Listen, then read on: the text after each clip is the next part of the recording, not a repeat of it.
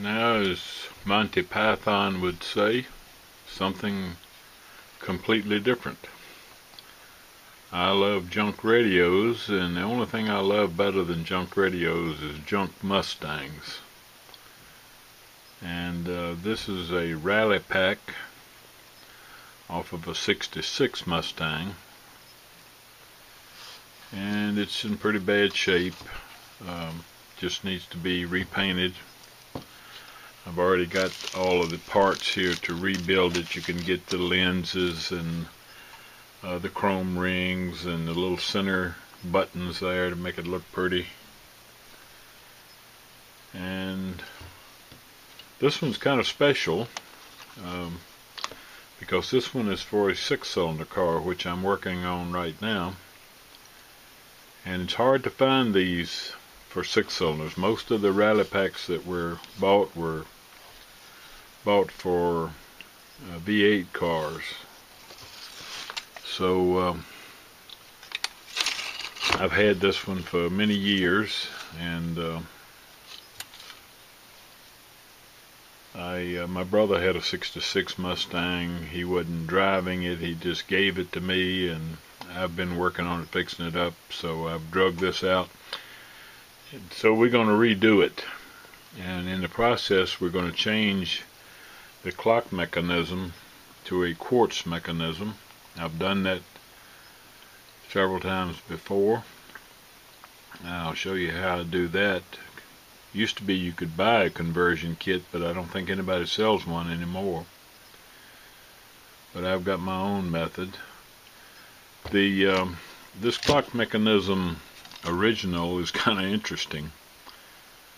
It's a mechanical clock, and it's got like a little solenoid in it, and it winds itself. What happens is it winds up, and then it starts ticking down, and when it gets to the bottom, it makes an electrical contact that pulls the weight.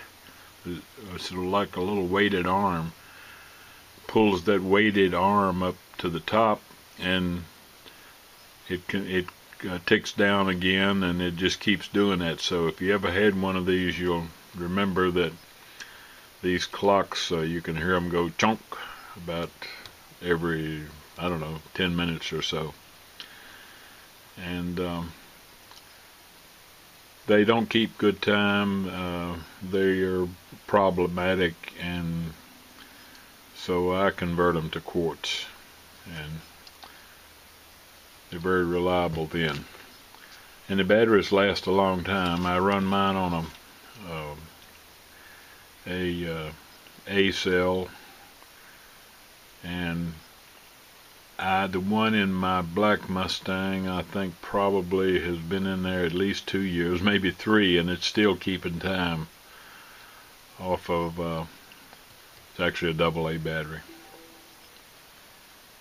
Okay, so we'll start the process here.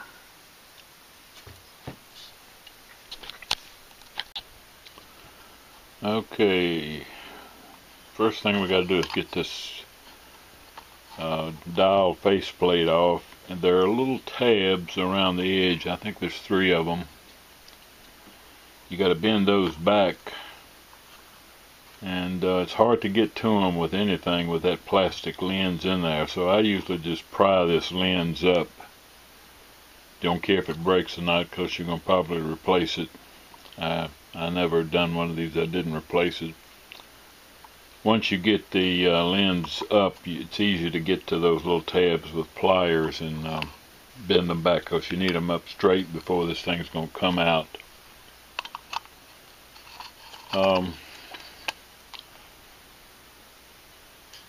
That nut on the back, I think you can leave on there. I think it'll once you get these tabs bent, it'll slide out. Once you get the mechanism out, this knob will screw off of the shaft. Now, I've done these before and didn't have a lot of trouble.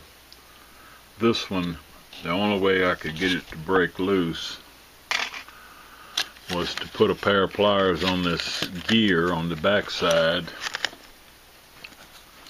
and a pair of pliers on the knob to get it to break loose. So that one was a tough one, but when you do that, the lens will come off, as well as that little white ring, which you're going to need later on. It's actually black.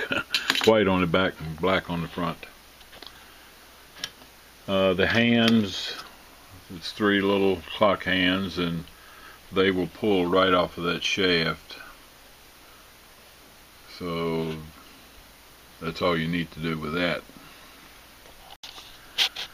Now the clock face is held on once again with some little tabs bent over that come through this bracket. It's 3 of them, so we've got to get those bent straight before the clock face is going to come off.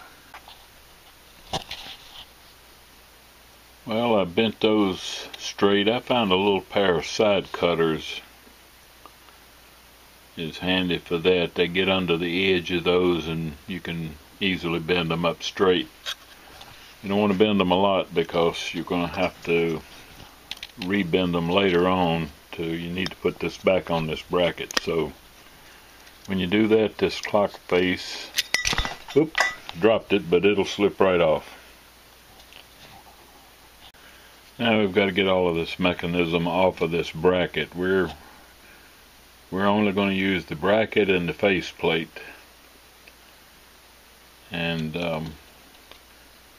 so this thing is held on by 3 little, what do you call these washers? Anyway, they lock on. Got little teeth in them. And as far as I know, the only way to get these things off is just to destroy them. We're not going to use this anyway, so we'll have to pry those off. And after we pry those off, this bracket will slip right off of this mechanism. Just leaves a few little gears and etc. We'll get rid of those later. This shaft is swaged on. It's just a little brass shaft and it's swaged, and I find if you just wiggle it a little bit with a pair of pliers, it'll come loose. Now these gears, these 3 gears, are on brass shafts, and they are swaged on the back side. They just look like little dots there. But what I'm going to do is I'll have to cut this shaft in 2 to get it off of there. If you do this, you'll see why. One end, the outer end is larger than the hole, so the only way you can get it off there is cut it. And then while I've got my Dremel tool, I'll grind the where it's swaged down. I'll grind those off, and all of those gears will fall off the back side.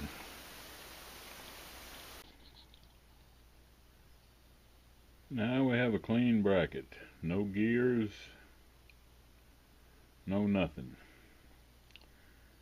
Now when we put this quartz movement on this, quartz movement is deeper to where we can no longer use these tabs as they are.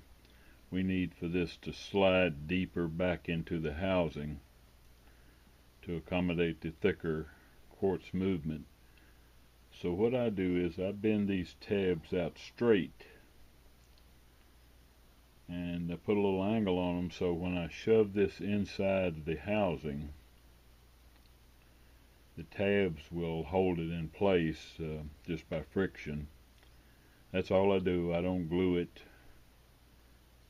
because you want to be able to take this out later and change your battery. So that's all. I'm going to take and bend these tabs straight, and we'll go from there. So you can see how I bent those tabs up straight. Now we can shove this in, and the tabs will hold it in place, just the friction. We can shove it in as far as we need to accommodate that quartz movement.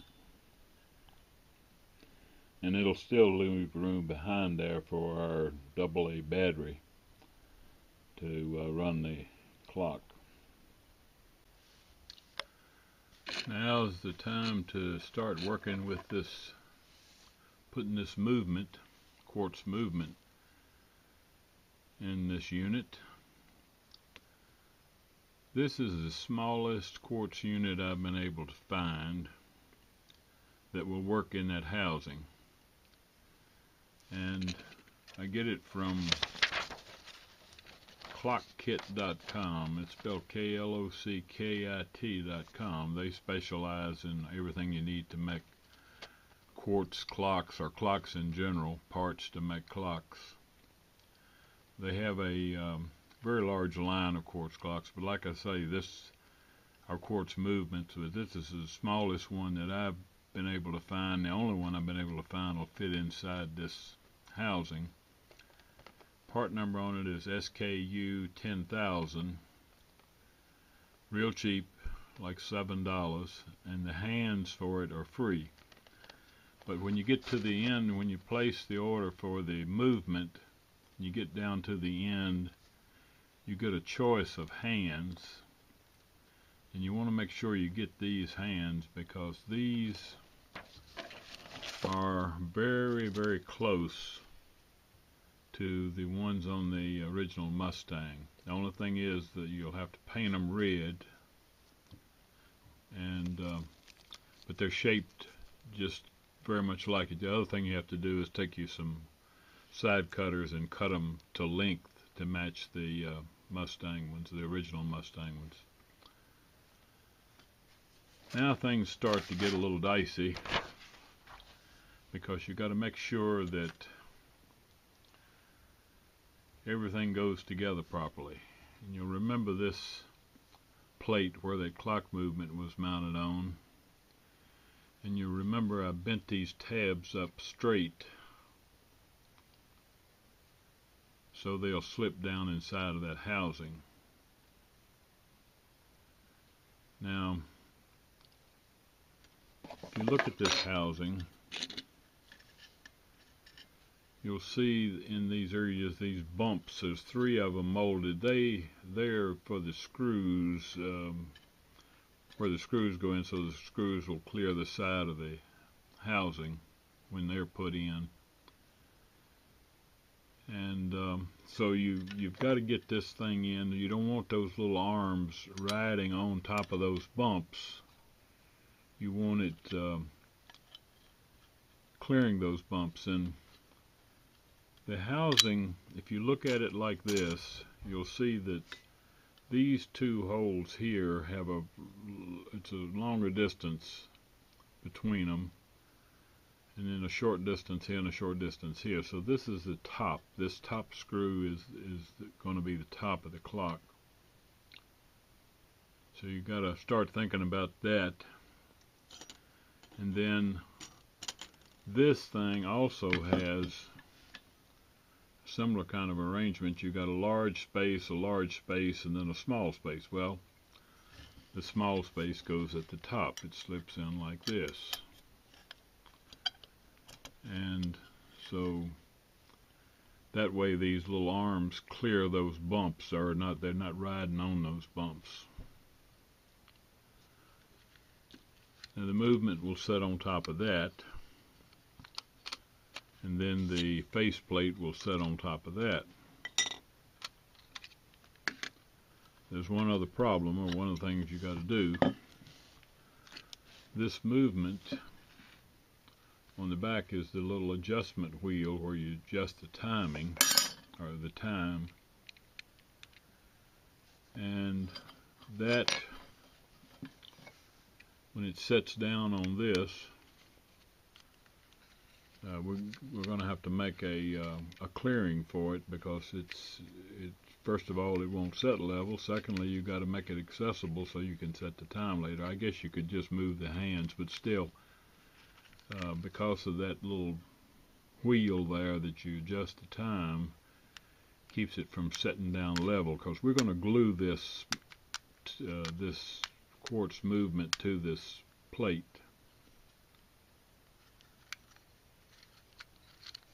So if you go back and look at this again, this plate, it'll look like this. You got a hole up here at the top, you got a hole here. This is actually pretty much in the center, I believe, and then you got these holes down here.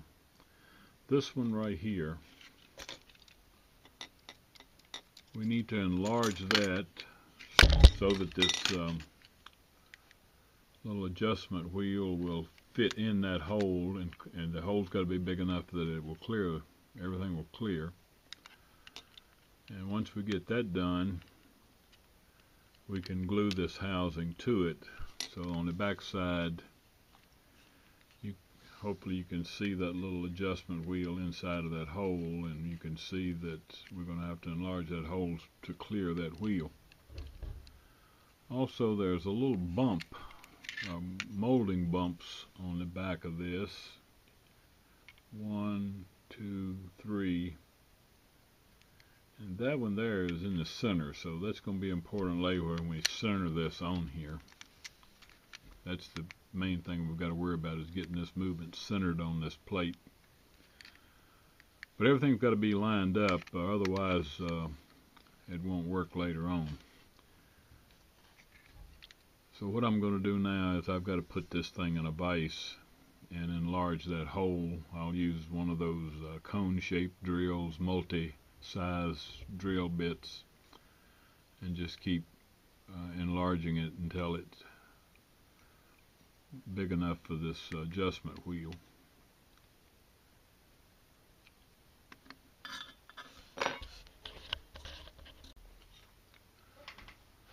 Another thing to note, this faceplate of this clock, originally it went all the way down inside of these tabs, and it was actually poked through the bottom of them, and little tabs bent over. So you know, you only had a space like that in there between the faceplate and the bottom of this bracket. That no longer can be, because when we put this movement in there, it's not going to go all the way down. It'll only go that far. But it doesn't matter, because we're going to glue this movement, or this faceplate, to the front of this movement anyway, and so that'll hold it. It'll look like this when we get through. You have your backing plate, your quartz movement, and your faceplate. They'll all be glued together, and then the whole assembly will slip inside of that housing.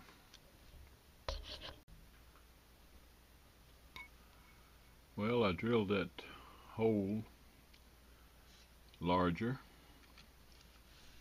Now when I put my module on here, my quartz movement, hopefully you can see that the little wheel that sets the timing is available. You can also see that little plastic tit there in the middle of that center hole. If you center that, everything is centered. And there's one other thing I've got to do before I can glue this, though. This has inset here where you can put a UM5 battery. That's what normally, that's a 1.5 volt battery. Problem is, if we glue this down on here, you would have to pry it off and re-glue it every time you want to change the battery. So I'm going to need to run a couple of wire leads out here, solder them to these two pins here on the end where the battery makes contact to, and bring them out. And I use a AA battery, which is much larger and therefore will last a lot longer. Like I say, the one in my black Mustang, I think it's probably been in there for 2 years and it's still running. So a AA battery will run one of these things for a long time. So let me get busy here soldering me some wires to this.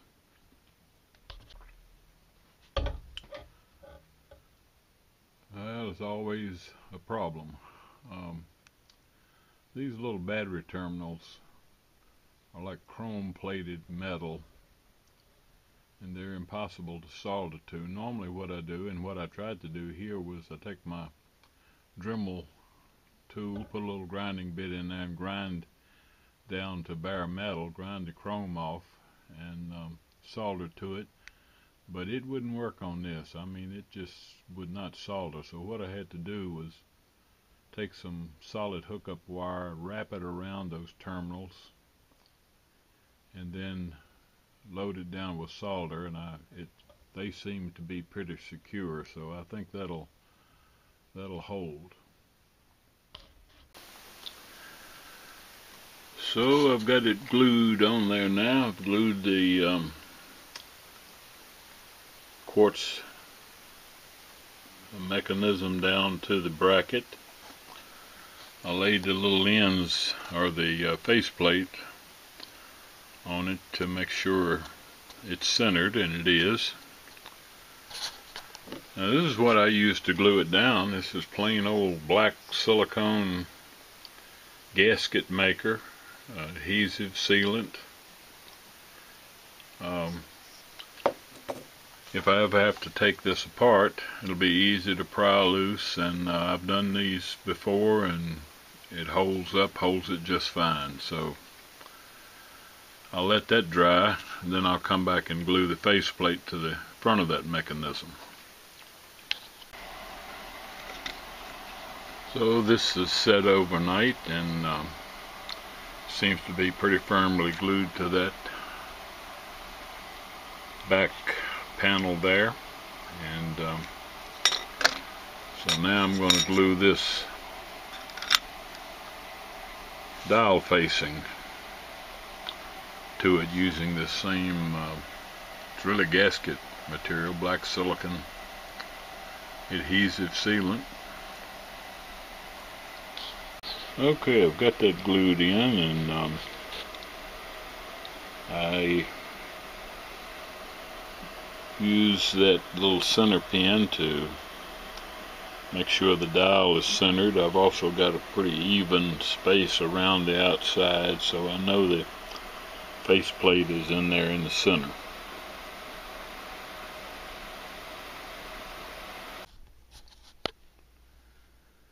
I've sandblasted this housing for this Rally Pak,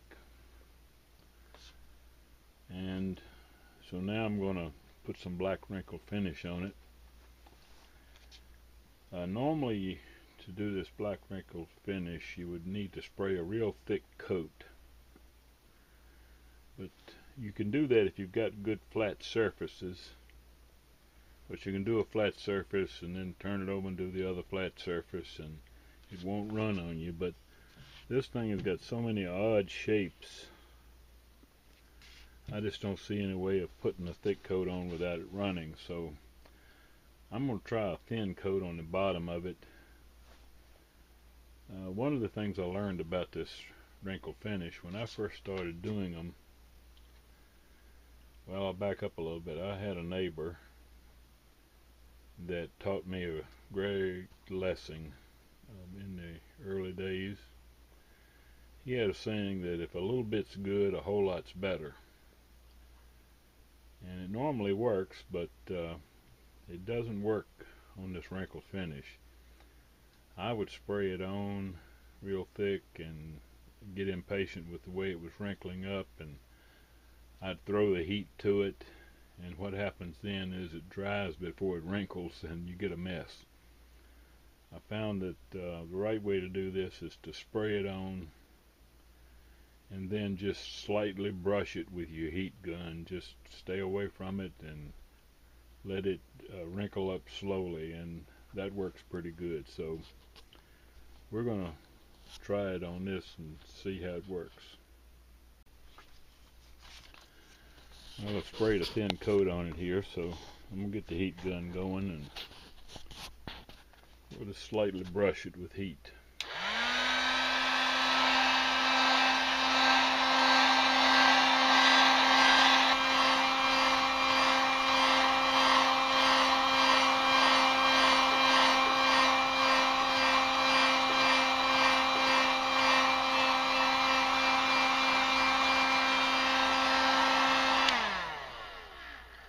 Okay, it's starting to wrinkle.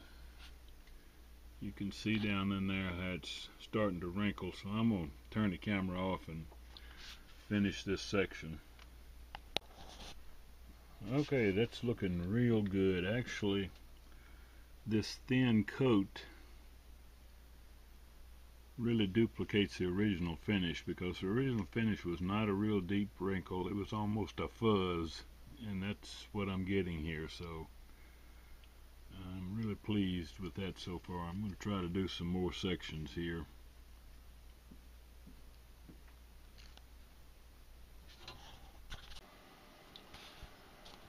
Here's another little something I do to make life easier.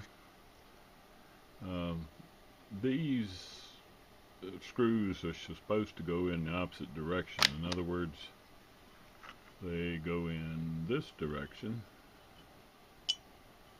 and they hold this on the inside, but I put the screws in this, turn them around backwards, so that, see if I can do this where you can see it with one hand.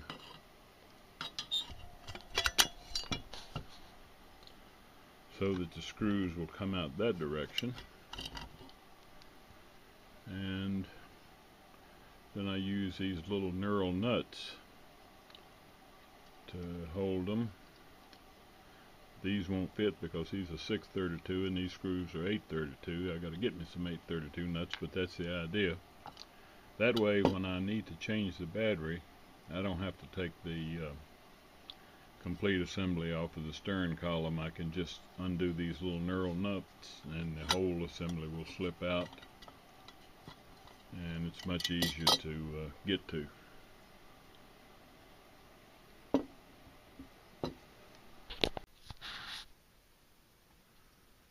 Okay, all finished and in the car, and you can see the clock there. Let me see if I can get another shot here of it.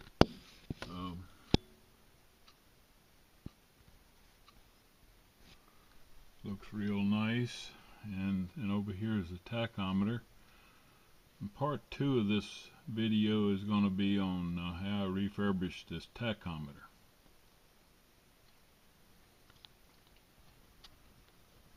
But it looks real good.